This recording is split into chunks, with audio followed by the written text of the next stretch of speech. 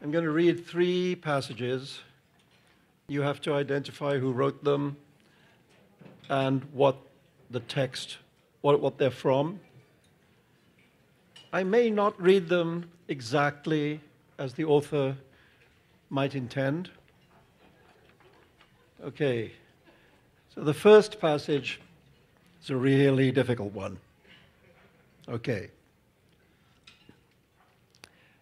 Day after day, day after day,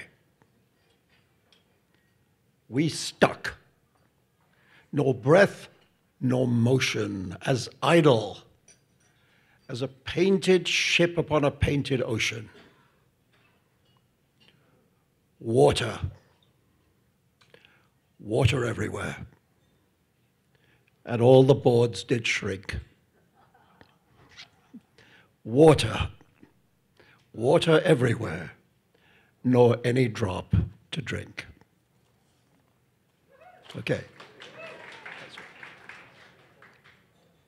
Let's give you a moment to think about that, how difficult it is.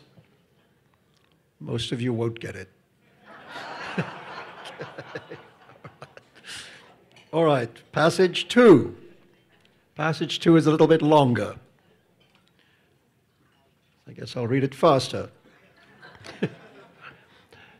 And when he died, I suddenly realized I wasn't crying for him at all, but for the things he did. I cried because he would never do them again. He would never carve another piece of wood or help us raise doves and pigeons in the backyard or play the violin the way he did, or tell us jokes the way he did. He was part of us, and when he died, all the actions stopped dead, and there was no one to do them the way he did. He was individual. He was an important man. I've never gotten over his death. Often I think what wonderful carvings never came to birth because he died. How many jokes are missing from the world? How many homing pigeons untouched by his hands? He shaped the world.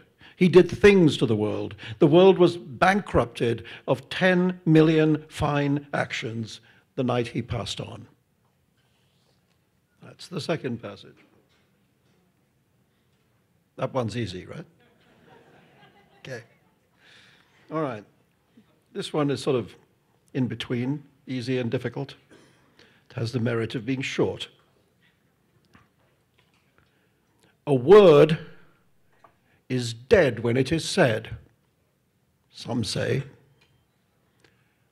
I say it just begins to live that day. That's it.